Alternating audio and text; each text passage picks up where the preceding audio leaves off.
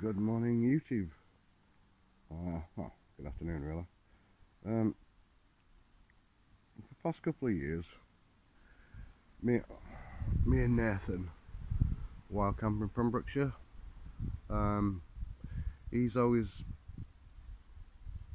had a desire to go out into like local woods and local areas where paranormal things have happened. Sightings, ghosts, devil dogs, and that sort of thing.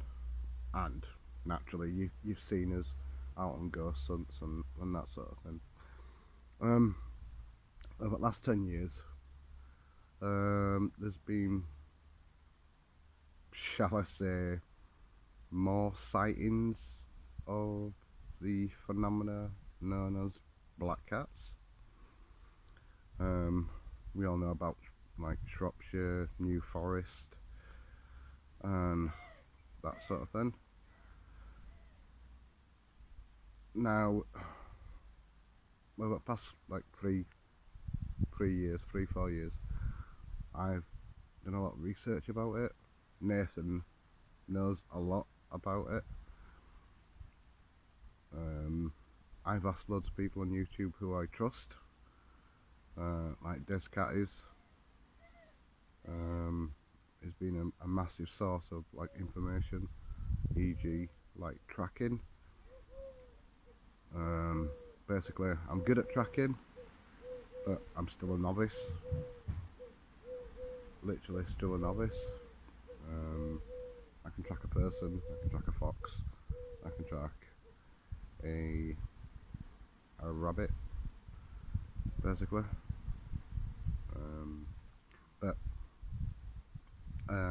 Yeah, I'm good, but I'm not that good, as you always say.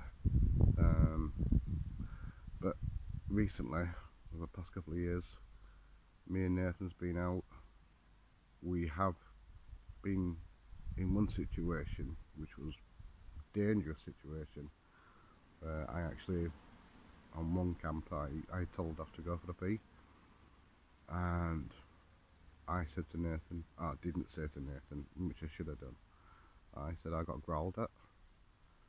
Now it wasn't a nasty growl. It was a go away sort of like growl, like a dog will growl at you to say back off because I don't want you there, sort of thing.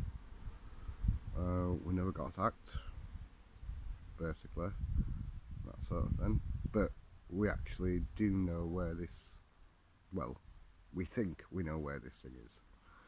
We don't know where it is, but we do have like tracks and that sort of like situation. Like I say, me and Nathan go out into our woods at night. We do go around looking for something, e.g.